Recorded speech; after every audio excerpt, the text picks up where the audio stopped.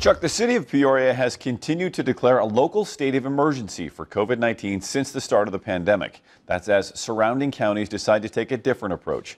John Schoenheider in studio to explain how it works and when the city plans to call it off. John.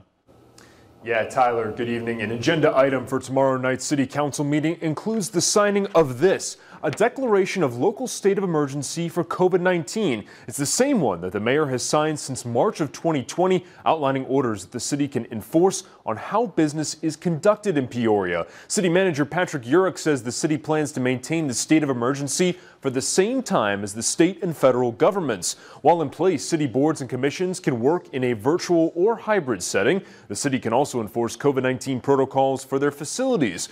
But it's becoming increasingly uncommon. According to their agendas, neither Bloomington or Pekin indicate extending emergency declarations at their city council meetings. Beyond the safety regulations, the declaration allows local governments to collect funding to help cover extra costs. If you could account for all that spending, then you could turn that in and get reimbursed from the state or the feds for those. Tazewell County Board Chairman David Zimmerman says the county received $27 million total to help cover various expenses. The county declared their own emergencies until the end of 2021, which received little pushback from residents. Zimmerman adds as hospitalizations remain low for COVID-19.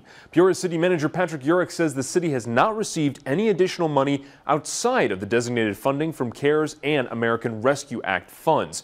Now, we did reach out to multiple county health departments in our area today, boards, and even the governor's office for more information on whether or not these trends are common across Illinois today.